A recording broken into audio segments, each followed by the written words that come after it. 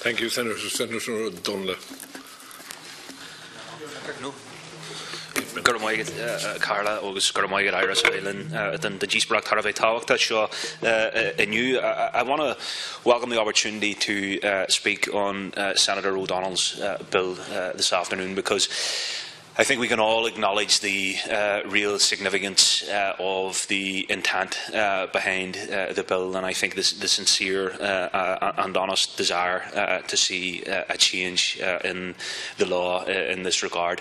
And while there will be a divergence of opinion on this particular bill and some of the nuances around it, I do think it is important, and it has been reflected thus far, that members of this Seanad do approach, not least given some of the victims and organisations represented in the public gallery, but that we do and we have approached this in a very respectful and understanding approach and frame of mind.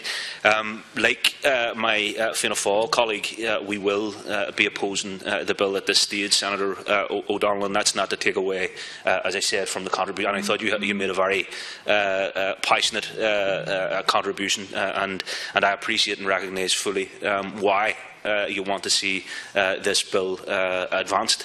However, I'll outline some of the reasons as to why Sinn Féin will be opposing it at this stage. And obviously, the bill is a private member's bill tabled by yourself, and is designed to provide a mechanism whereby the court can, upon passing a sentence for murder, determine the amount of time an offender will spend in prison before they may be deemed eligible for remission, parole or early release, and introduces minimum custodial periods of sentencing depending on the category of the type and nature of the offence of murder. Currently, a conviction for murder receives a mandatory minimum life sentence, but the actual length of time which an offender will serve in prison depends on the circumstances of the case.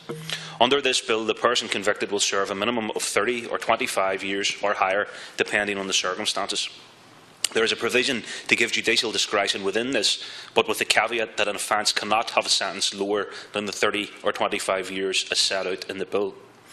Our party's approach to justice matters is that policy development should be developed on a clear and evidential basis. While I recognise that the proposed provisions of this bill are not quite mandatory sentencing, given that there is some very limited judicial discretion within it, the manner in which it is constructed is certainly akin to a mandatory sentencing regime, depending on the nature and type of murder that a defendant was convicted for. Sinn Féin is opposed to the use of mandatory sentencing. While advocates of mandatory sentencing argue that it makes sentencing more consistent and makes judges more accountable for their decisions, its use holds the potential for miscarriages of justice.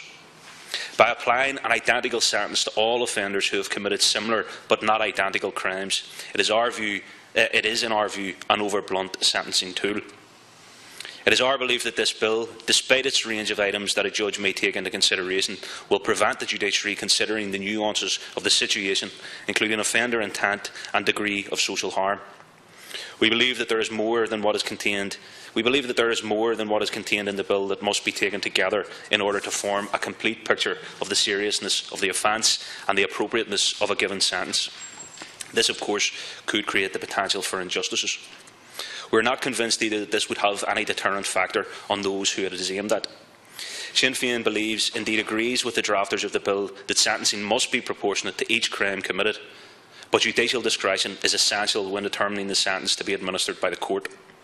This allows the judge to factor in the circumstances in which the offence occurred, whether there were any aggravating factors, particularly violent behaviour, the character, age and previous criminal record of the defendant. It allows the judge to consider alternatives to custody, such as rehabilitative programmes, where they may be appropriate. And I accept fully and acknowledge fully also that there will be occasions where that is not appropriate.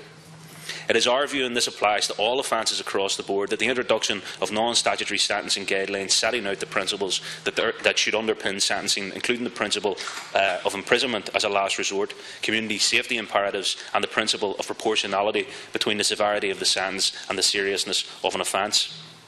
I recognise the particular issues pertaining to the mandatory life sentence for murder in Ireland, but it is our view that there should be the creation of a Sentencing Guidelines Council to monitor sentencing guidelines and their effectiveness. The Law Reform Commission, as has been mentioned, has also called for a similar body to be introduced. The effect of this bill is to introduce a sentencing regime that is tantamount to mandatory sentencing regimes.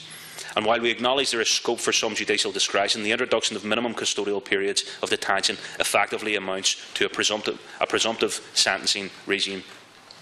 While we support the idea of judges taking degrees of planning and premeditation, other offences and mitigating factors, such as a lack of premedication or whether the offender was provoked through domestic violence or acted in self-defence and cooperated with Gardaí, we believe that the objective would be better achieved through the introduction of a Sentencing Guidelines Council that would effectively guide the judiciary in their task.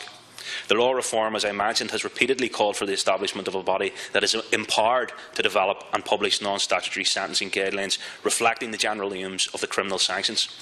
These could set out the principles that should underpin sentencing, including the principle of imprisonment as a last resort and the principle of proportionality between the severity of the sentence and the seriousness of the offence. It is our view that this would be a more appropriate approach to take for all offences. We further believe that sentencing judges should provide written explanation of any custodial sentences imposed, including the mitigating and aggravating factors considered. It would also be helpful if plans were established at the outset of all sentences for the convicted person in relation to their imprisonment and engagement with rehabilitation services. In conclusion, I commend the Senator's wish to examine this issue, but believe that the offence of murder should not be dealt with in isolation and that non-statutory sentencing guidelines would be a much more appropriate approach to take at this stage. And as I said at the beginning, appreciating fully and hoping to work on this issue with the proposers and seconders and indeed other colleagues on this much-needed legislation and indeed much-needed review of our criminal justice system and our sentencing laws in the whole. At this stage, we don't believe, I think, in the same spirit of honesty and in the same spirit of genuine aspiration to change the law, we don't think that this bill does what is necessary.